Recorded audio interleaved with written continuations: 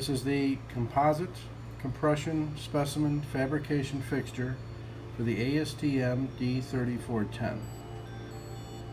The fixture applies tab materials to the composite specimen and bonds them on, and then the specimen then is cut into the proper specimens for compression testing. The first thing we need to do is apply adhesive to the surface of the tabs.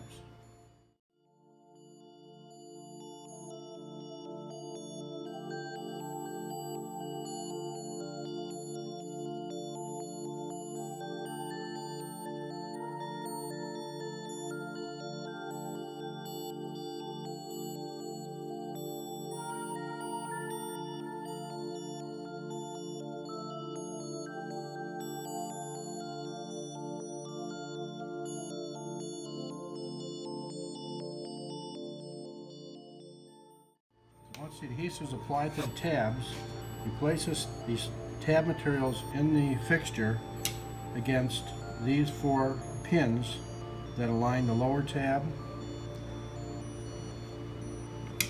and these 4 pins that align the upper tab. Then you can place the composite specimen in the fixture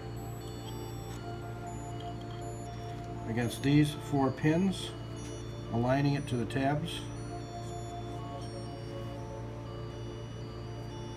Then put the opposite tab materials against the original pins for the lower tab materials.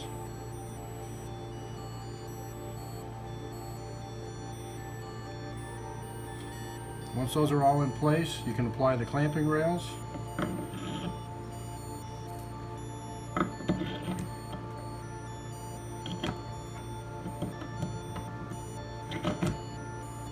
Then tighten them down with locking nuts.